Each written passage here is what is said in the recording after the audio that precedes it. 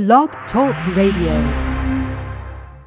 Broadcasting worldwide from beautiful Santa Monica, California.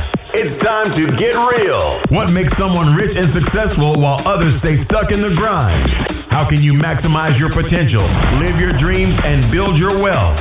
Taking an honest look at our world and the markets that move it. Let's talk to successful people and take a look inside their heads. Let's simplify success and spread the wealth. Let's prove the American dream is still alive.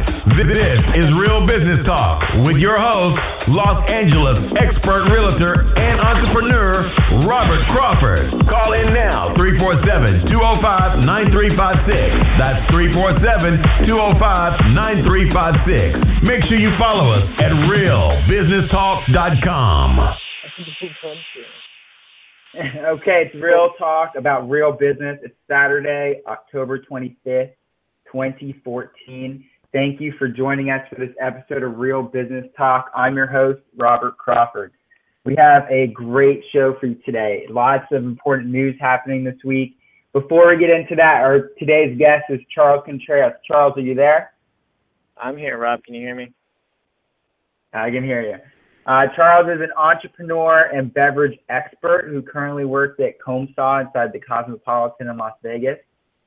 Today, we will be talking about the food and beverage industry, Las Vegas, and the startup culture, and the lessons Charles and I learned from a failed startup called Klinq, which is put on hold right now. I wanted him on today so we can share the successes and the mistakes we made in the 2 years we spent working on that mobile app network called Klinq, which is Klinq.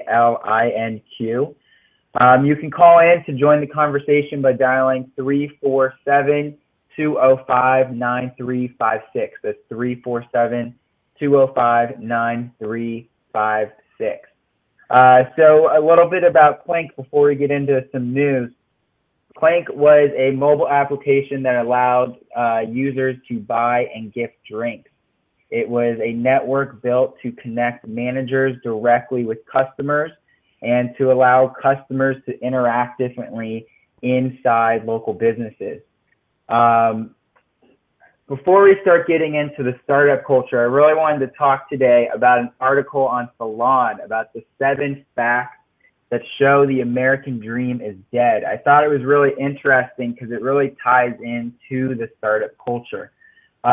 We see a huge influx, especially in the millennial generation, of people going out and starting their own businesses or joining entrepreneurs to create new projects instead of going the traditional route of a 9-to-5 job. A few topics that were in this article really stuck out to me. The first one was that most people just can't get ahead financially. The middle class hasn't seen its wage rise in 15 years. In fact, the percentage of middle class households in this nation is actually falling. Median household income has fallen since the financial crisis in 2008, while income of the wealthiest Americans has actually risen. Charles, do you think this is true? Oh yeah, for sure. For sure. So, really, like my own family, I can say that like it's hard enough for them to try and get ahead. You know, both working full time, trying to do their own thing. Like it's for sure happening. So, I mean, 15 years of wage rises, not having a single wage rise in 15 years for the average family, the average worker, is a blow big enough, but even more importantly is the rise in inflation and cost of goods. So talking about the food and beverage industry, I want to move into that for a second. Have you seen a rise, because I think it's pretty noticeable to everyone, a rise of just food and beverage goods just on your normal day-to-day basis?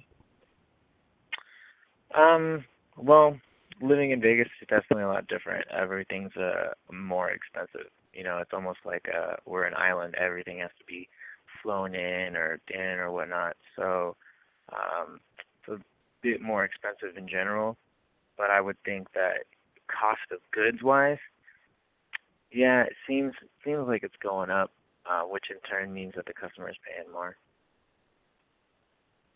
I mean, just a few statistics. that meat prices alone have risen over 15% just in the last 12 months. I mean, that's a huge increase. You saw it. I mean, now we can see it just on the dollar menu at McDonald's. It's no longer a dollar menu. I believe most of the items are closer to $1.50 right now. And I think that's really where it hits home the most, because what we've seen, especially with the fast food industry, is their main clientele, I feel these days, is people that are making a lower income. They can't afford to eat organic. They can't afford to shop at Whole Foods. So they go for the cheap option, which is going to fast food establishments and being able to feed their family that way. Do you think that's a correct assumption, or is something? Well, yeah, for sure.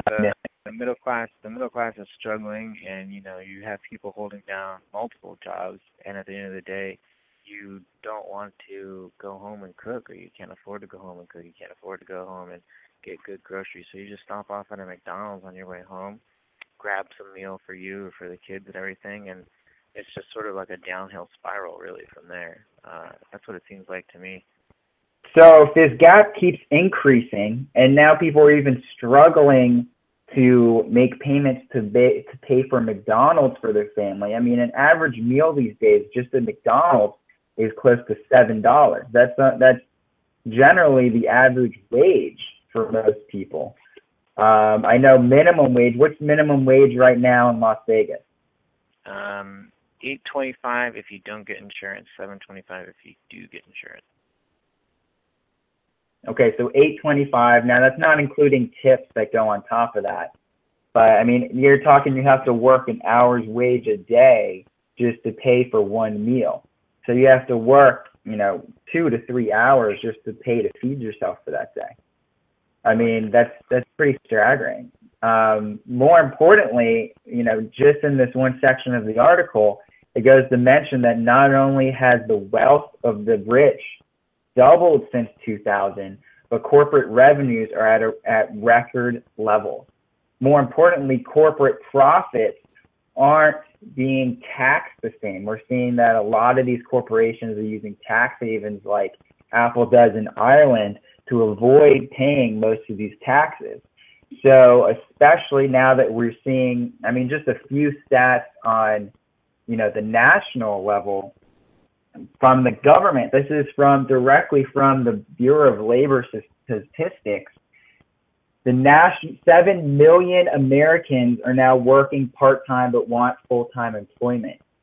So what we're seeing is a huge increase in people trying to find work, but they can't find full-time work, so they're having to settle for part-time. More importantly, the federal debt now has increased over $1 trillion just since this time last year. And the national debt is almost at $18 trillion. That doesn't even account for the housing crisis or anything else, which if you add everything up, people are saying it's somewhere between $200 trillion and $400 trillion. Just to put that in perspective, the $18 trillion is almost $1 million of debt for every man, woman, and child in the country. So if we need to pay back this interest, and we're making less money and these corporations aren't paying the taxes, where is this going to come from? No, who knows? It's just people extending themselves and leveraging everything they own to try and still hang on to basically that American dream. I don't know. I think it's pretty messed up. I think it's just a big downward spiral, and there's only really so much, like a finite amount out there. And the gap between the wealthy and the middle class and the poor, the wealthy just keep taking off. They just keep going. Yeah, and you're right, though. These companies are making this crazy amounts of money, and it's only going to the top 1-2% of their executive staff. What was it? GE paid zero and been hiding money in Ireland for years and years, and in China too. They just leave it over there because they can't bring it back. The EU is actually going after Ireland right now.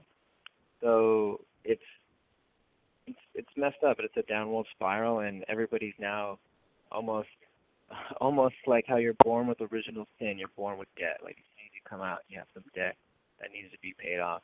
It needs to go, and and then you were talking about how the millennials are skipping college, which, in retrospect for what I did, it's almost not a bad idea. You know what I mean?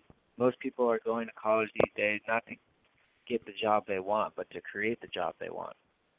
But it's almost pointless in a sense, because these kids are going to school racking up massive amounts of student loan debt. Student loan debt is up crazy amounts in the last 5 years. I think you bring up a good point. There's another section in this article specifically how student debt is crushing a generation of non-wealthy Americans. More importantly, once you get out of college, that the younger generation quickly discovers that the gap between spending and income is greatest for people under 25 years of age. A Forbes columnist named Steve Odland put in 2012, saying that the American dream, that college cost has risen 500% since 1985, while the overall consumer price index rose by only 115%. Now, that means that an average person is paying $130,000 on a 4-year degree. And that's not counting food, lodging, books, or any other expenses. That's just counting tuition.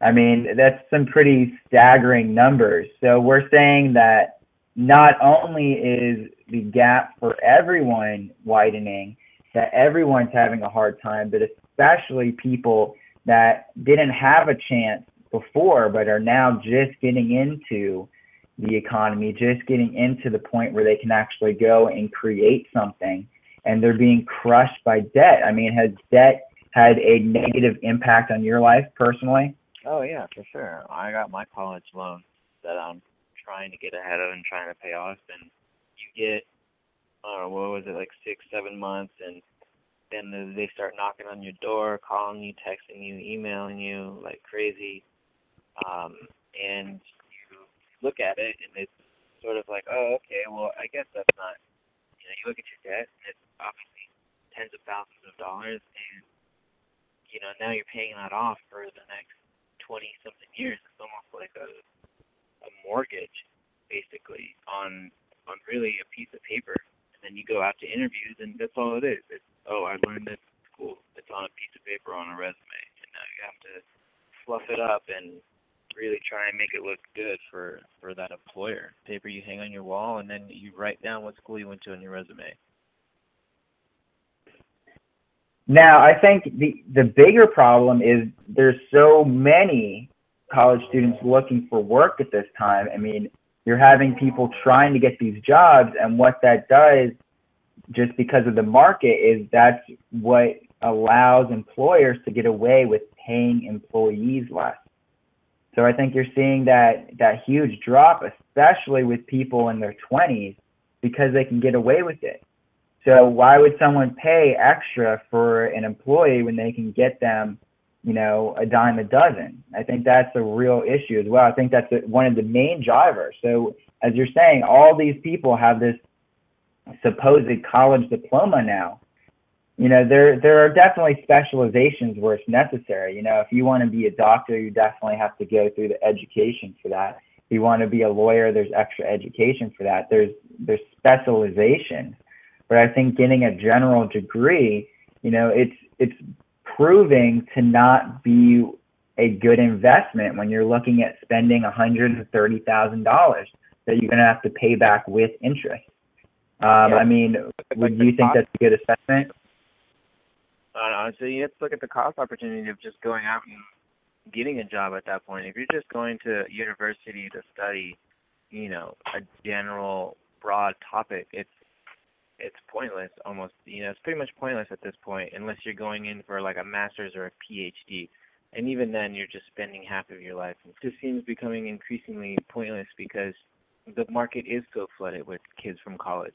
And you spend 4 years in college not working, doing, studying. Well, you could have spent that time at work, and now you look at an employer and you have 4 years of work experience. Puts you ahead of just about anybody coming out of school. And even if you are going to school and working at the same time, well, good luck with that. It's going to be hard. I did it the whole time I was at school. I worked and went to school full time, and it put me just slightly ahead of the rest of the pack.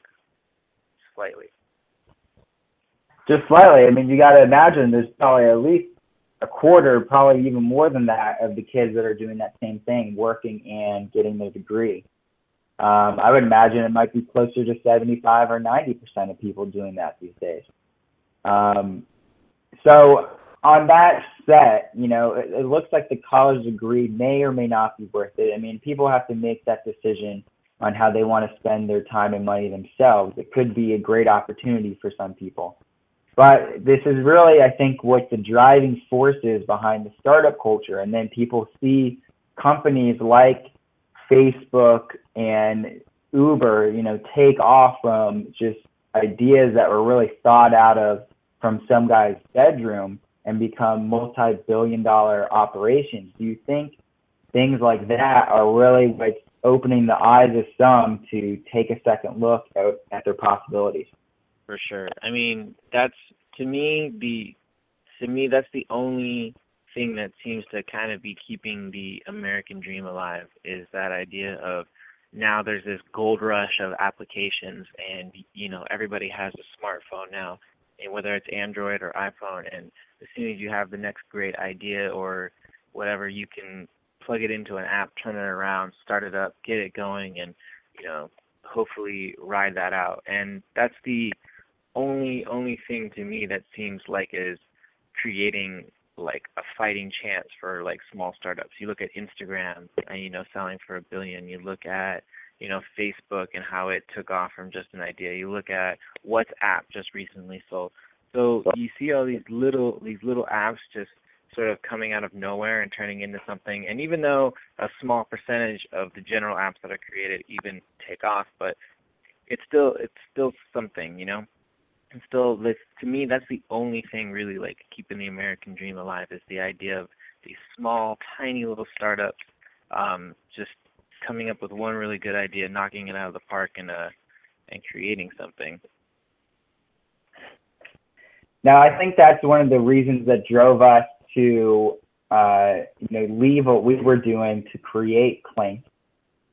So let's talk a little bit about that experience. Let's talk about how we formulated that idea.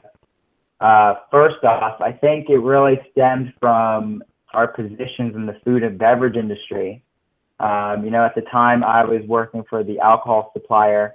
You were working for a major alcohol marketer that worked with the major brands in Las Vegas, doing promotions and menu development and a whole bunch of other items for the properties on the Strip. And I think we really saw a niche of, utilizing technology to improve the experience when you are inside a restaurant or a bar. So we put our heads together and, spent some time developing this application that was available on Android and iPhone that allowed a local business to have their own page on the app that really was their own mobile store. So you could purchase through the phone a drink, whether it was, a Bacardi cocktail, a beer, an iced tea, coffee, and you could also send credits to your friends or discover new people at those locations and send, for example, a girl a drink and, break the ice that way. Tell me a little bit about your opinion on, why you were intrigued with that idea and the possibilities you saw when we first started this thing. First off, it was the name. I just loved the name. I thought it was really cool. And when you first showed me the logo, it just I could see it everywhere. I could see it on a billboard. I could see it on a cover of a magazine. I could see it on my phone. The logo and the name to me was huge. It just seemed to pop. And then from there, being in the food and beverage industry, the idea just seemed so natural. It seemed like a natural progression to where Groupon, Living Social were trying to break into the food and beverage industry, and as much as the food and beverage industry wanted to, welcome these deep price discounts, they didn't want to welcome the the hard cuts to their bottom line. And we came in from the industry, building an app for the industry, where really it just made sense. It really did. It really just made sense. The idea of giving away like a free drink or a really cheap discounted drink. You get the customer in, you build a relationship, you talk to them, and then you go from there. And it was part. The establishments have to put up good things, good prices. Make their establishment appealing on a small little page. Equal footing, and the customer, gets the benefit of being able to choose and then sending credits to people. I don't know. It was just a lot of really good ideas all tied in together, and it just seemed to make sense, and it seemed like it was a no-brainer for sure. Now, I think one of the biggest things that, you mentioned Groupon and Living Social. I think these things are really edging out small businesses. You've seen Groupon and Living Social in about the last 2 years really take a hit on their margins. They used to charge, upwards of 50%, sometimes even more, for that Groupon deal. So, for example, if you have a local restaurant near you and you bought a Groupon from them for, let's say, $20, you spent $20 to get $40 worth of goods. Well, right there, the restaurant's taking a 50% hit, but they're actually taking a 75% hit because Groupon was taking 50% off of the $20. So they were getting $10 for $40 worth of items in their store. I mean, what we discovered was most of the time they weren't even breaking even, and they were actually losing money on the Groupon deals. And more importantly, what our feedback was that most owners, I say almost all owners, thought that the clientele that it brought in was not a repeat client. So someone was coming in, taking advantage of these companies, and then never coming back again so they could build a relationship. I think what was unique with Klinq was the ability, one of the biggest issues with any company, especially local businesses, is how do you capture information of your customers so you can stay in constant contact with them and entice them to come back into your establishment. And I think that was to me, that was really the main problem we were solving, because each purchase on the Klinq app directly connected that customer to someone, to that manager. The manager could then see who that customer was. They can put a face to a name. They can actually reach out to them. They could send them a free credit if they wanted to redeem an item. They could send them a message to tell them about what's going on for the week. There's a lot of benefits that opened up that communication. Do you feel the same way about that? Oh, yeah, for sure. I would say that just about every owner we talked to didn't like Groupon or Living Social. Some had done it and hated it. Some haven't even done it and hated it. Just they got a call from somebody trying to sell them on something, and they just immediately were like, no, we don't want to take that. We don't want to do that. That came in with Klinq, and we were able to sit down and explain it to managers, and we got a lot of forward thinking people who realize that yes, we do need to do something to get our name out there. Yes, we do need to do something to capture the data on these people, and we were able to successfully land a few good accounts. But really, I think that Klinq was probably ahead of its time. I mean, all those things that you listed off right there. I mean, to anybody listening, they would just pretty much think like, wow, that's a lot. I mean, it was almost like we did too much. If we would have left it more simple. I completely agree. Let's take a quick break, and we'll be back to talk about some of the mistakes that we made. We'll be back in just a minute. As part of Keller Williams Santa Monica, the largest brokerage in Los Angeles, the We Are Realty Group has a wealth of resources and expertise ready to assist with your next real estate move. With over $1 billion a year in transactions, we are fluent in the sale of real estate and the unique challenges of each property, consulting with your best interest at heart. That is why our bar is set to be your most trusted and chosen real estate broker. Ready to buy or sell your property in Los Angeles? Call me now at 310-363-0147. That's 310-363-0147. Find your next home at wearerealty.com. Okay, we're back. We just have 3 minutes left in this show. Just wanted to say one quick statistic as we're talking about startups that I thought was interesting was the increase in female entrepreneurs and female self-employed individuals that has risen 20% since 1993, which really is a huge increase of the female, going out on her own and really creating something. So before we really start talking about that, let's talk about, we obviously had this idea. Let's talk about maybe the top 2 or 3 things that, looking back, we may have been able to do a bit differently to increase our chance of success. Charles, do you have anything? To me, it's hard to just really sum it up. I think it was long story short, there was a few things that sort of, domino effect on each other.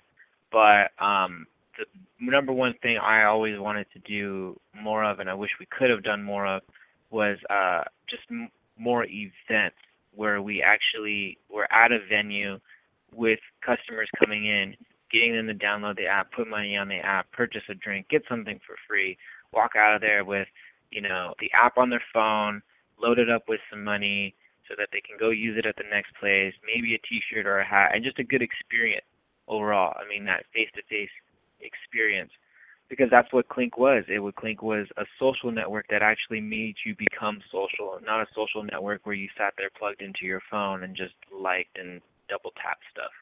So I really think that more of that would have definitely been awesome. And the only reason we couldn't do more of that was either because of app bugs or budget.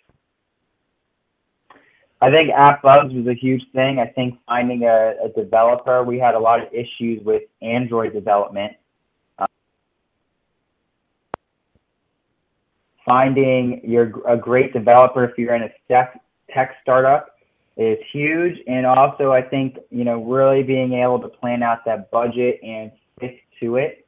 I think the development obviously affected that. But other than that, I think those are really the 2 main things.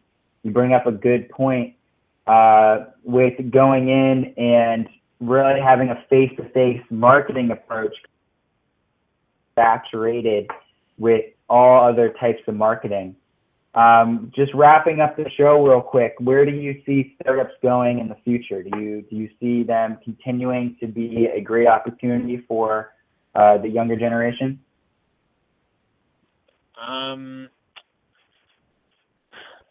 I don't know. Tough to say. What do you think? What are you talking like 5 years in the future, 10, 15? I think, 5-10 years. I think creating a great idea is one way to do it. I think that you need to have a lot of resources. But we'll wrap up today's show. We'll be back next week, Saturday at 11 a.m. Charles, thanks for stopping by. This is Real Business Talk.